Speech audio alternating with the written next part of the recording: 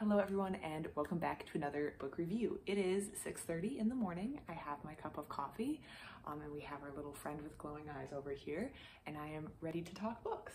So today I'm going to be talking about a little gem that I found on the news shelf at the library. I checked out on a whim and I really enjoyed it, so I want to share with you, and that is Wild Design: Nature's Architects by Kimberly Ridley. I really just picked this up because the cover was so beautiful and also it was short, so I knew that if I didn't like it, I wasn't going to be stuck for a super long read, but I read it and I read it in one sitting and I loved it. This is a pretty short book, just over 100 pages, and it doesn't have a lot of text, but I don't want to say it doesn't have a lot of content because there is a lot of content, just not a lot of text.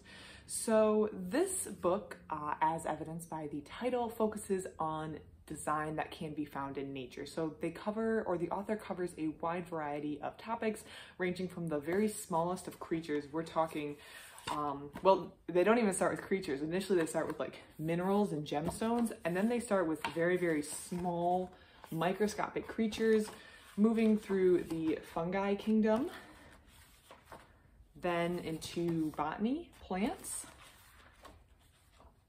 We have birds, and then we wind up discussing some mammals.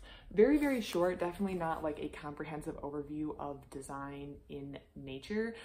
Oh, and insects were also in there, which I forgot to mention. So not a comprehensive overview of everything about nature and design, but definitely a very good introduction. And as you notice when I was flipping through the content, or not the content, I don't want to say there's not a lot of content. The text is really short and sweet and to the point, and it is accompanied by these, for lack of a better word, antique illustrations.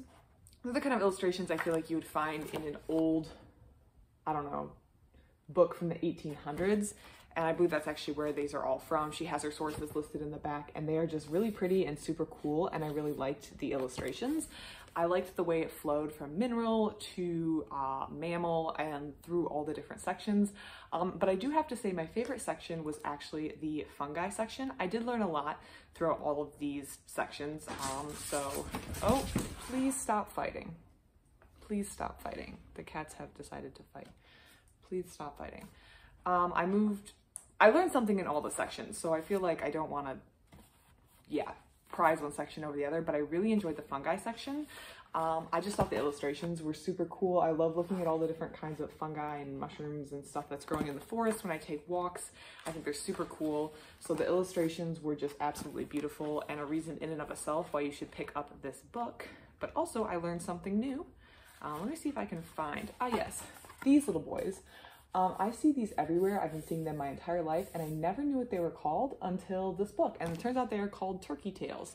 And I see these all the time. These are everywhere. There's some growing behind my house right now, actually. But yeah, I did not know what these were called, and they're called turkey tails. So now I learned something new that I'm definitely going to take with me. This is something that you want to pick up. It's so pretty. The illustrations are pretty. The cover's pretty. It would look great on a shelf. It's a great read. Everyone can learn something. And I think it's accessible for all ages, whether you're a little kid or someone who's just enjoys taking walks or being outside and you've been doing that for years and years. So this is definitely something that you want to read. Additionally, it made me excited for this other book that's on my things to read shelf. I haven't gotten to it yet, but it's The Hidden Kingdom of Fungi. So after reading this book, I really am excited to read this book because I feel like this just primed me for the content that's going to be in this book, which is going to be a little thicker.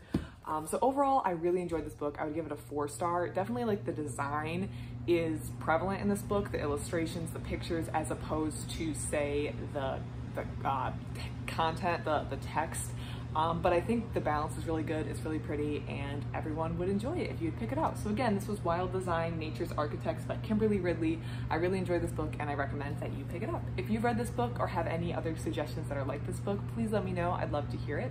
Other than that, thank you so much for watching, everyone, and I hope you have a great rest of your day.